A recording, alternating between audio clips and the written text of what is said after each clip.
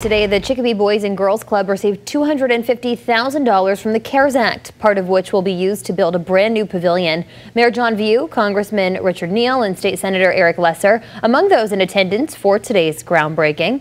Mayor View says this money is much needed as Chicopee parks are overutilized in the city. He calls it a welcome addition to the Chicopee campus, saying it'll help alleviate room and space problems that they've encountered running programs for students and children during the pandemic.